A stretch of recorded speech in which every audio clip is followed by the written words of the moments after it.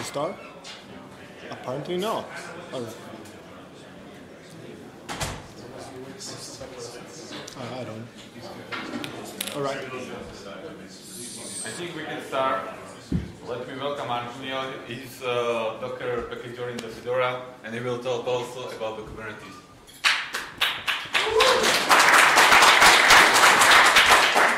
So, welcome everyone to this talk about CRIO or CRIO or OCID, whatever. Briefly about me, my name is Antonio. I'm also known as Rancom online, sometimes even offline, and then called me Scopio once also. I'm a software engineer at Red Hat for the Project Atomic team, specifically at containers team and container security. I'm a core maintainer upstream in Docker. I maintain CRIO, containers image, Scorpio, and I package Fedora in Docker in Fedora. So, Can you speak a little louder? I'll try. I don't have a microphone. All right. So, in this talk, I'll go through why we are working on CRIO, its architecture, its core components, sort of light demo, which is recorded, how to use it, and some useful links for everyone to start maybe contributing on it.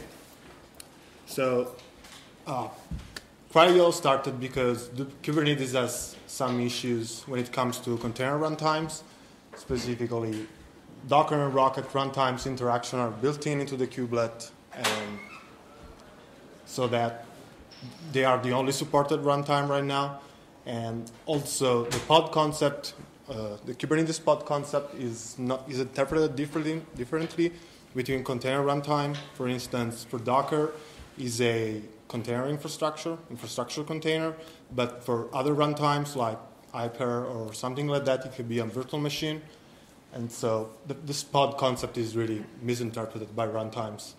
And since the interaction between the runtimes and the kubelet is built into the kubelet source code, it leads to a sort of maintenance burdens in Kubernetes when it comes to implementing new features, new Kubernetes features, or even modifying them, as that requires to modify each runtime in the Kubernetes source code, which is a really huge effort. Also, lastly, it's not easy at all to plug new runtimes. Right now, you're pretty alone with Docker or Rocket. This is not mentioned here, but another issue is that there are container runtimes like Docker, which are adding new features at every new release in the Docker engine, for instance, and that often come with bugs, and which leads to Kubernetes being not that stable. So that is something Kubernetes doesn't like, I think. So eventually, the Kubernetes community came up with a proposal of an high-level interface, which is able to talk to any runtime as long as the runtime can speak this new interface. As you can see right now, the kubelet talks to Docker via the Docker API. And so the Kubernetes community came up with this CRI, which is Container Runtime Interface, which is the CRI part of CRIO. And this is an imperative container level interface. That means that all the runtime knows is just how to start sandboxes and pods and containers. So there is no pod spec to be interpreted by the runtime. It's a gRPC API, which is a client-server architecture. All the runtime knows, let's say, this is just to start a sandbox, which can be either a container or a virtual machine. And then the kubelet will say, all right, start this container inside this sandbox to form a pod. This container runtime interface comes with a runtime and an image service, which means the runtime part is for starting pods, starting sandboxes, removing them, stuff like that. The image service pretty much does pooling of images. And this should be it. It's an alpha features from Kubernetes 1.5. Docker and Rocket shims are being developed, so I guess it will be easy to swap from the built-in implementation to the CRI ones. Of course, since the interaction between the kubelet and the runtime is the kubelet, it's really easy to add new runtimes in this scenario. So CRIO specifically uses the CRI. And as the runtime, we're using OCI conformer runtimes. And so Cryo. What is Cryo? It's basically the integration path between OCI runtimes and the kubelet. For those who don't know, OCI is the Open Container Initiative, which is a Kubernetes incubator project. Not Kubernetes, it's a Linux Foundation project which aims at standardizing the container world. Let's say there are just, for now, two specifications, a runtime one, which we use in Cryo to run containers, and an image one, which is being developed, and we're going to adopt it when it's stabilized. That's just a question. I'd like to see Cryo replacing Docker in Kubernetes, so we can run every runtime we want. Cryo is specifically built for Kubernetes workloads. Since it's a pre-alpha Kubernetes incubator project, we're just focusing on running Cryo for Kubernetes workloads. So it'd be tailored just for Kubernetes. And of course, since we have this abstraction, we can plug in any OCI runtime. All right. So let's clarify what's in scope and what's not in scope for this project. We don't want to break backward compatibility when it comes to containers image, and we worked hard to make sure that we can pull images from Docker registries, and so we're not breaking that, but we're exploring OCI images and some means to pull those images as well. Speaking of containers image, we support multiple means to download those images, along with optional signature verification and trust management. Of course, we are going to implement the full containers image life cycles, like pulling them, storing them, creating rule file system out of them, and the container process life cycle as well, like running containers, running pods, sandbox, and stuff like that. Is also storage in scope? So the storage type container things other than copy and write, obviously? Right now it's just copy and write, but we'll see. Yeah, soon. So what's not in scope, luckily, I'd say, is building containers, signing images, pushing them. We're not doing the stuff which Docker usually does. So there's likely no way to break that much when it comes to adding new features. And we're also going to not provide a CLI utility for interacting with Cryo. The only means to speak to CRIO is just the kubelet for now. Yeah. What does it mean, multiple image formats? Sure. All right, that's a huge topic. Non-format, I mean, that's probably wrong. You meant Docker Rocket, basically. Yeah. And OCI. Yeah, that's basically it. So before diving into Cryo architecture, there are those two pieces, which is the kubelet and the OCIC, which is the small client. And this is the only mean to talk to Cryo. So as for Cryo architecture, we have OCID, which is the server, which is listening on our unit sockets and takes requests from the kubelet, and OCIC for runtime and image management. We have Common, which is a small application we'll see later in the slides we use to start containers. We have, for the image and storage layers, we have those two libraries, which are containers image and container storage. We are using the CNI, which is the container network interface, to provide network to pods. It's also using Kubernetes, if I'm not wrong. And finally, we have the OCI runtime, which can be any runtime as long as it conforms to the OCI runtime specification. Then one by one.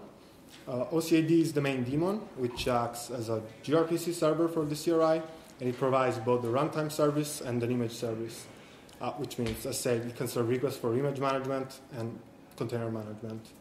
It's worth saying that a container lifecycle isn't tied to OCID, because OCID won't be the parent process for the container itself. That means we can restart OCID, and container will keep running.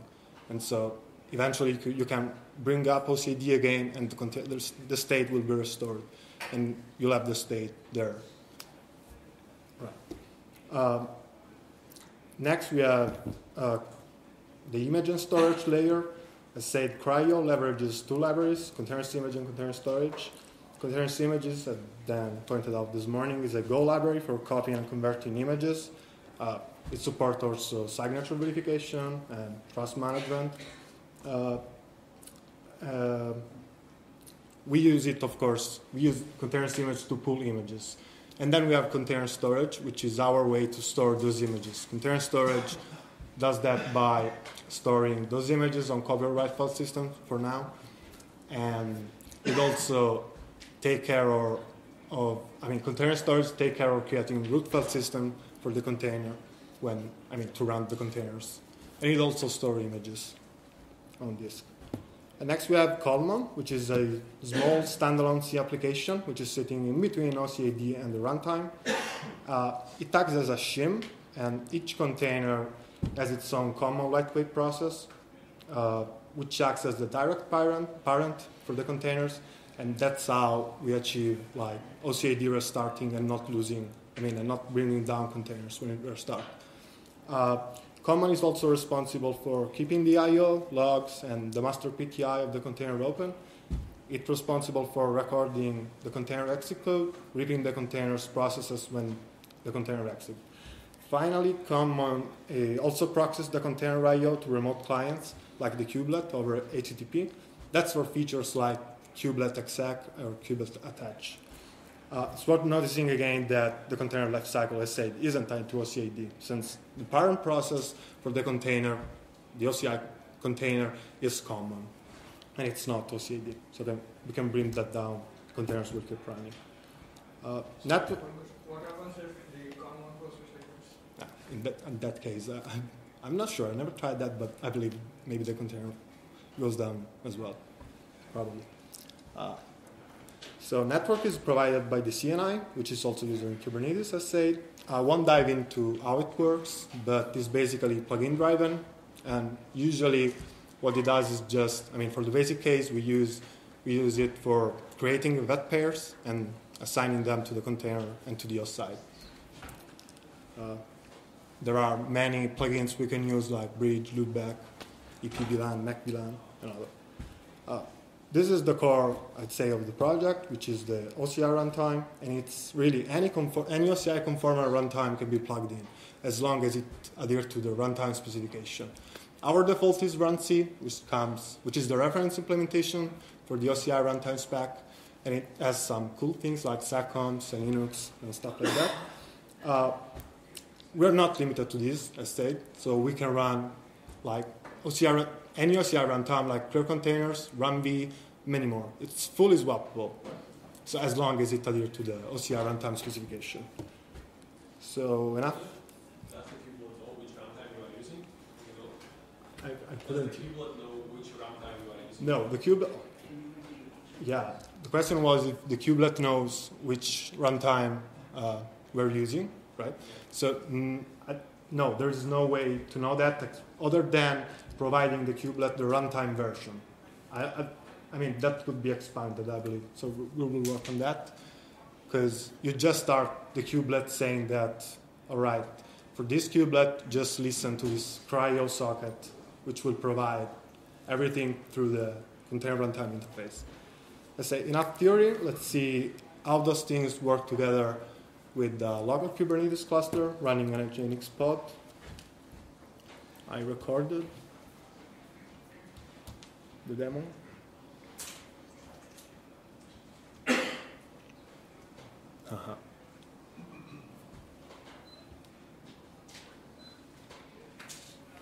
All right.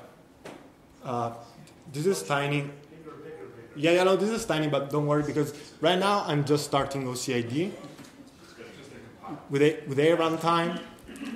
Right here I'm starting the kubelet, saying that it will listen on the CRI with the experimental CRI environment variable. So this will bring up the kubelet and say that it will connect to cryo, which we started before. So the kubelet is up. And now I'm increasing the font size. Yeah.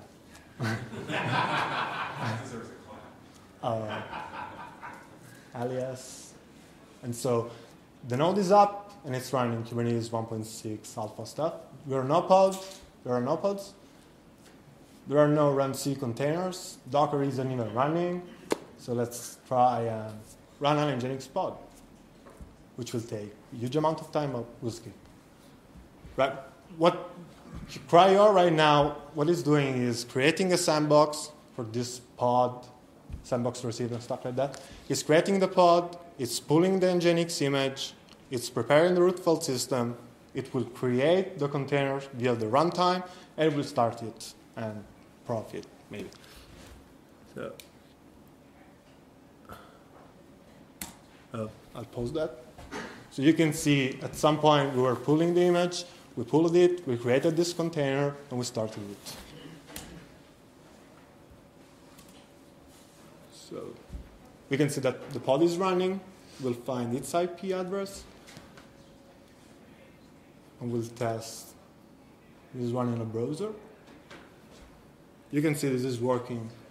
And yeah, the container runtime basically exposes via the CNI in the network, and so we can connect to that. The funny thing is we still don't have run C container. We don't have Docker at all. What we have for this demo, we run Cryo with Clerk containers, which is another OCI runtime, their OCI runtime. And you can see, since Clerk containers is OCI conformant, we can run this underneath Cryo and the kubelet. And the thing is, Clerk containers is running containers as we know them, like C groups and namespaces. What Clerk containers is doing is creating a virtual machine underneath, starting those two processes and providing those to the runtime specification. I mean, this is the standard way to output the container list. And so this demo was... How do I do that under Docker now? I don't know. I don't think you can. I mean, because you need some weird patches, stuff like that. Good question. Don't they have like something to throw you? So we can see Nginx is running, and I stop recording. So back to the slides. So the demo is online on YouTube, so you feel free to socialize it, please. If you want to try CRIO, there are quite a few means to do that. You can play around with the OCIC. I said that's not supported, but you can use that. You can bring up a local Kubernetes cluster or a 40-node Kubernetes cluster and try it. That will be helpful for us. There are packages. I didn't say that this morning, ruining my talk. There are Fedora 26 RPM. OpenSUSE RPM are coming soon. Hopefully we have OpenSUSE maintainer, which is helping us and probably is already creating those. Kelsey Tower did a great Cryo tutorial, which is running Cryo on Google Cloud. Right now, we ported that tutorial to our README, so you can find it in the README along with other information. So if you want to get in touch with us, there is our GitHub website, I mean, the repository. We have on Node, on AD channel. We have Kubernetes Signal Slack as well. We have a weekly community meeting on Thursday, but we're sending out like information about it every week because we have maintainers from China as well. So we are trying to come up with a reasonable time for everyone. We are excited. We have many contributors from many of the top Linux and open source and container companies like SUSE, Intel, Huawei, Hyper, IBM, you name them. It's worth saying that Cryo is really under active development. We got the pod running with the kubelet, but we're missing some tiny features we're going to tackle the next month. And we have a current roadmap.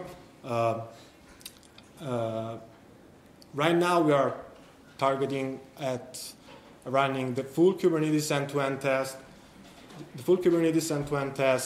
with pretty much good coverage. So we're doing that right now. Future plans include stuff like Kpod, which is, to run Kubernetes pod, but without going to the CRI at all. And yeah, we are missing some other stuff with logging, but we already have pull requests for this. I guess that's it. Thanks for coming. Question? In your demo, you pulled the image and started it.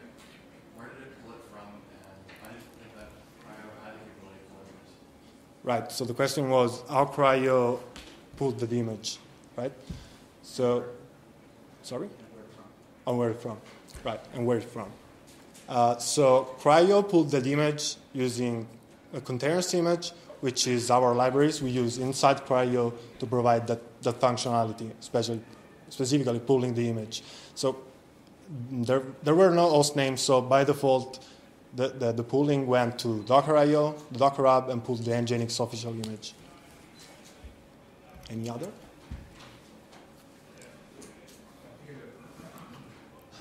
So, you showed different runtimes.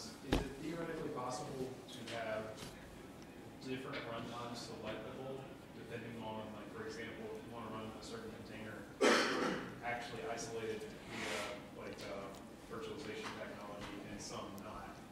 Could you theoretically select? I guess the question is for OpenShift build as well, Right, stuff like that. For example, So the question was if you can run pods like using runc along with pods using Clear Containers, for instance. Yeah. So sure, we can do that, and we're waiting for you to open up a request. So that was the reason I was asking who knows, because if he knows that you can set up a build selector and you You can do that. Yes. Yeah. Great. So where is CRIO in the Kubernetes roadmap? What Kubernetes version are people talking about maybe including it in? I don't really know the Or answer. has it not gotten that far yet? The question is when Kubernetes is going to adopt Cryo.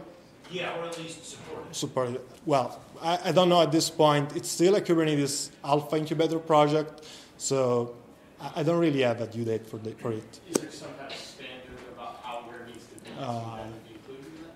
I'll let you know. Other questions? Sorry. So you said that the kubelet doesn't know which runtime actually is running on the other side. Kind of, yeah.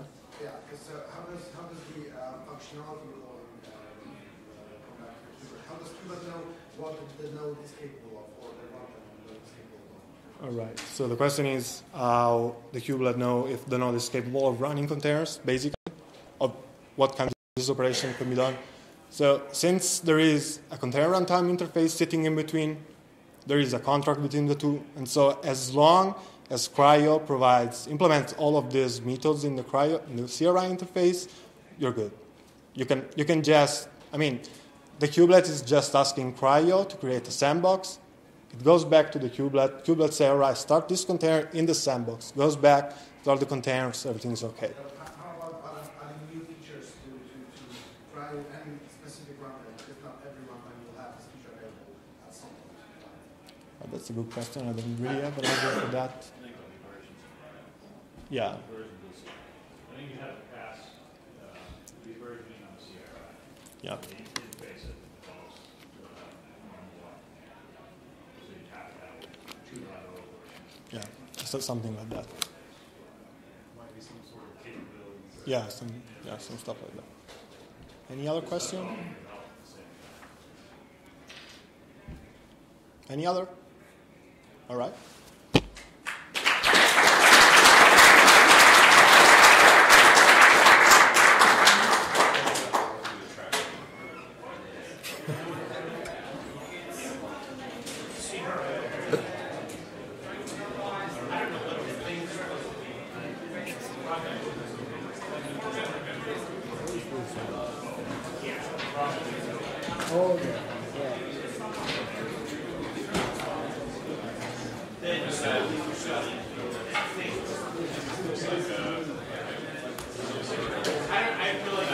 Is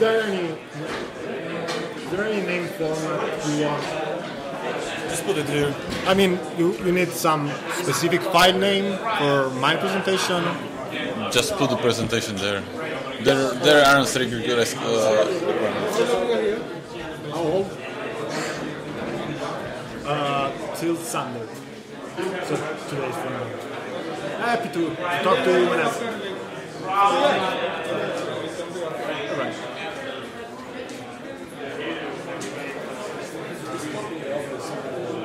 Alright, we'll pick up that.